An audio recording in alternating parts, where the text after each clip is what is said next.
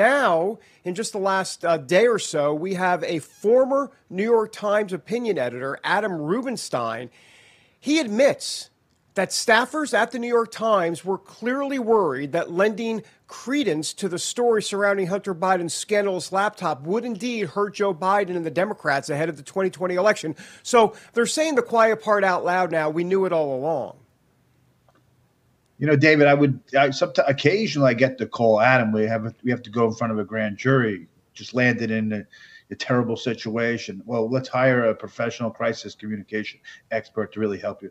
When it comes to politics and the Democrat elite, their protection is the mainstream media, right? Look at these headlines they have from the New York Times. In long-awaited testimony, Hunter Biden assails GOP committee. The president testified and condemned the Republicans. This is kind of headline. And NBC, defying Hunter testifies behind closed doors, same as The Hill.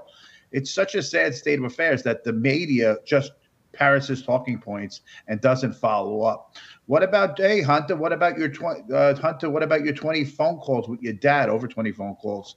I've had hundreds of business deals in my life. I've never called my dad once during my business of closing a deal. Why are you closing the sitting vice president? Why are you closing deals with foreign business dealings? What? Never follow up anywhere. So it's really sad that the media just parrots his talking about. He doesn't have to hire a PR expert because he has it with the mainstream media.